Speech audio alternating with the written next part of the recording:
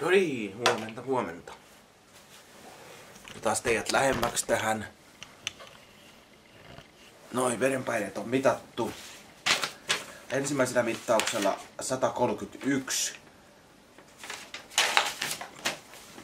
Eli ensimmäisellä mittauksella oli tällaiset tulokset.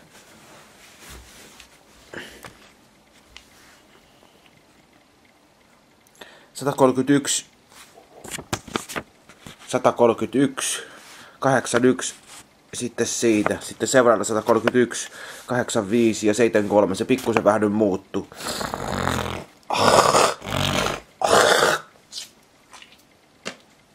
Se vähän muuttui toi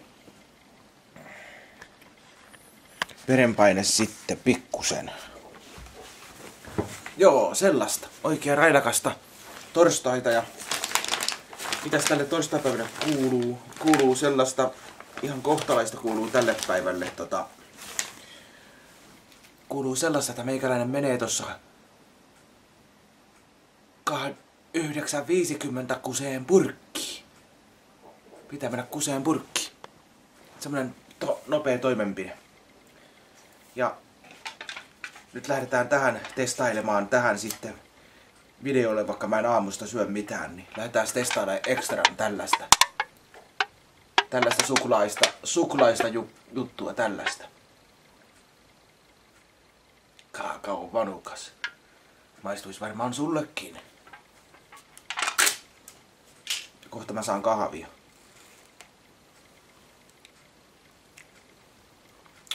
Tää on aika hyvää tää vanukas, tää valkoinen tässä. Osuus. Tää on ihan semmonen tosi hyvä tää valkoinen vanukas, mutta sit kun mennään tähän ruskeeseen vanukkaaseen, no tää ei oo niin hyvää kuin se keltainen vanukas. Tää ei oo niin hyvä tää ruskea. Ja tästä ruskeesta tulee heti mieleen, kun tää on niin ruskeeta, että onko joku vetässyt löysät purkki? Ihan kuin joku olisi vetässyt löysä purkki. Mitä mä sanoisin tälle vanukkaalle? Semmoset 2/5 tälle ruskeille vanukkaalle. Energiaa ja rasvaa ja kaikkea muutakin tässä. EKD ja sun muuta. Niin ei oo meikäläisen juttu, mutta ostin pahan nyt vaan testiin, että minkälaisia nää on tällaiset halpatuotteet. Joo. Sellaista ja ottakaa hetki. Poistun takaa vasemmalle.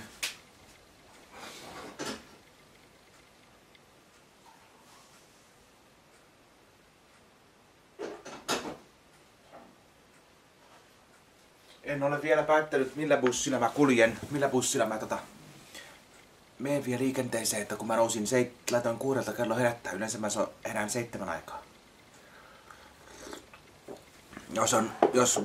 Jos mä lähden 10:35 bussilla, niin mä herään 7. Ja ensi viikolla mä herään kello 5. Ihan turha sanoa, että mun kannattaisi herätä kello 8. En mä silloin kerkiä 9 mihinkään, jos mä herään kello 8. Ei kerki millään, kun bussit tulee miten sattuu. 8 lähtee bussi, mutta siinä saattaisi ehkä just keritä 8 bussilla, mutta jos mä herään 8, niin mä en kerkiä millään 9 sitten Lempälän suuntaan. Kun noi julkiset kulkuneuvat tulee miten sattuu. Niin siitä ei sitten sen ihmeempää. Niin lähdetään nyt aukaiseen tää paketti. Tätä odottaa kuitenkin joku, että avaat tää videolla. Kun tässä lukee, että avaa videolla. Kiitos.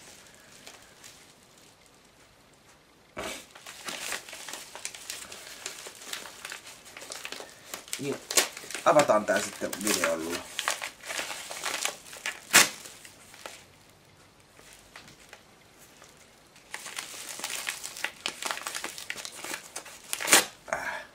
No voi.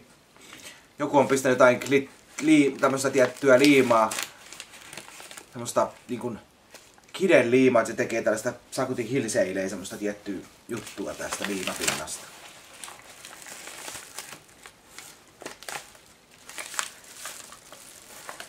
Mikäs täällä on? Onko täällä jotain kirjettä? Täällä on postikortti.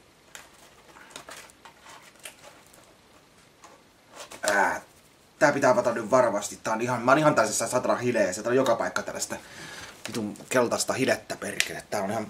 Tää on perseestä.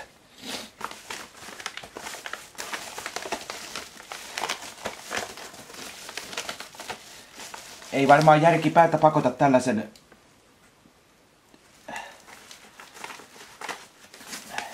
niinku paketin lähettämiseen. Eiks postissa kato, ettei saa laittaa mitään tällaista saatanan hilettä tänne, joka kun mä avaan tän, niin tää on joka paikka tällaisen saatanan kultahileessä sitten. Sotkee joka paikan tällaista saatanan kultahilettä.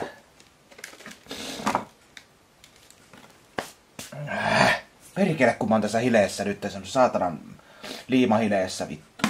Se rupee vituttaa ja verenpaineet nousee, kun tällaista lähetellään meikäläiselle.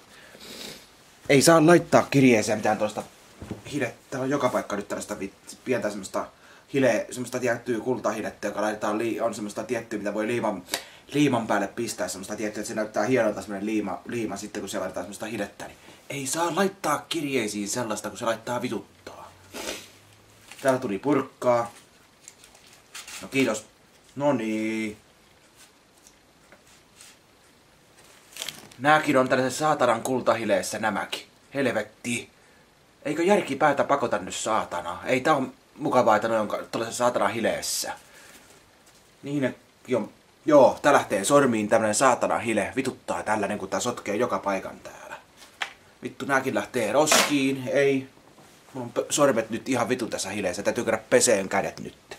Vituttaa tommoinen.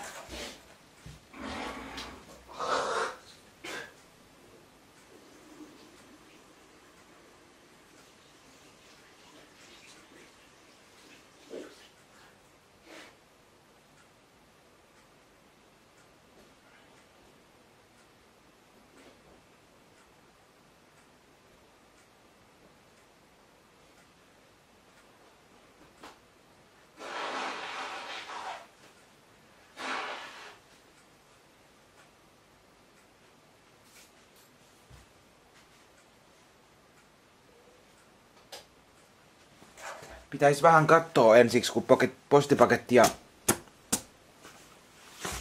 postipakettia lähettää, kun täällä on kaikki siitä siellä. Saatana nyt se nauraa siellä, että meninpäs taas lankaan ja availeen niitä. Tätäkään mä en avaa yhtään.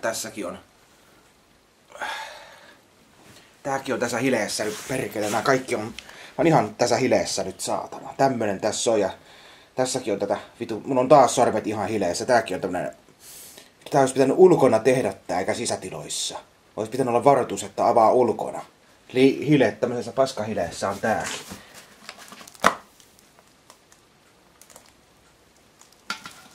Onneksi mä avaan tässä roskiksen päällä tän.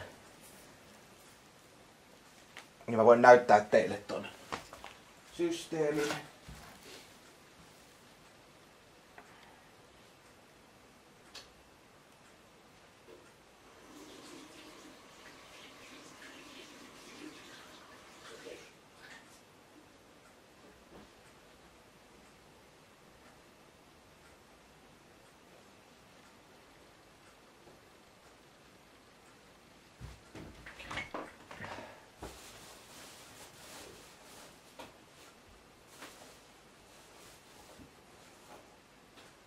Joo, ottakaa hetki. Olisi pitänyt tajuta laittaa ensiksi tällaiset kumihanskat tähän hommaan vaan. Kumihanskat tähän hommaan, niin olisi päästy paljon vähemmällä vitutuksella vaan. Näin, kumihanskat tähän näin, niin olisi päästy paljon vähemmällä. Nyt sitten katteleen tänne roskiksen suuntaan. Täällä. Nyt on sitä. Ei tässä oikein järki päätä pakota. Kuka tämän lahjoituksen on tehnyt, niin ei oikein järki päätä pakota. Sellaista nyt sit on lattiallakin pikkuosa tossa lattialla, niin en tiedä. Mitä lahjoittaja aikoi tuolla takaa? Tollasella, no vitsi kumman. Tossa sitä nyt taas on sitä paskaa. Laittaa meikäläisen verenpaineet nousemaan, kun Tällaisia paskaa meikäläisen lähetellään. En tiedä mikä idea tässäkin, eikä miksei posti puutu tällaisiin paskalahjoituksiin. Pitäisi postien puututa mitään tiettyä sä et saa lähettää, jos ei se ole asianmukainen paketti.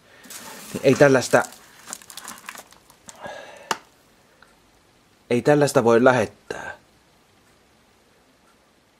Niilo 22 Turbomies 2. Ja täällä on jotain saatana glitteriä täällä, joka on joka paikassa, sormet kiiltää ja verenpaineet nousee. Tämmöstä lahjoitusta. Kiitos vaan aamun vitutuksista lahjoittajalle. Mutta ei siitä sen enempää.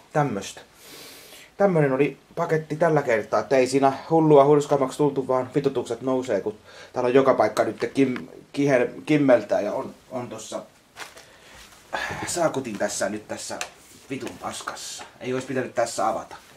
Nyt tää mattokin on satana siinä hileessä vittu. Kiiltää ja kimmeltää lattiat täynnä paskahinettä perkele. Tämmöstä nyt se, ja lahjoittaja nauraa partaansa, että meninpäs availeen sisätiloissa sitä ja nyt on joka paikka kimmeltää sitä saatanan paskahinettä. Mulla oli aikaisemminkin kerran, oli tullut siihen hileeseen. Täällä on tässä joku satana näppärä kirje täällä on.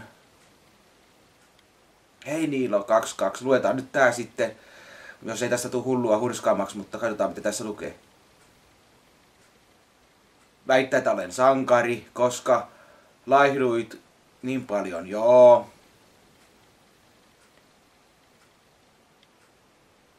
Sitten väitetään, että muistetaan kohta hieman Arnold Schwarzeneggeri, sitä, joo.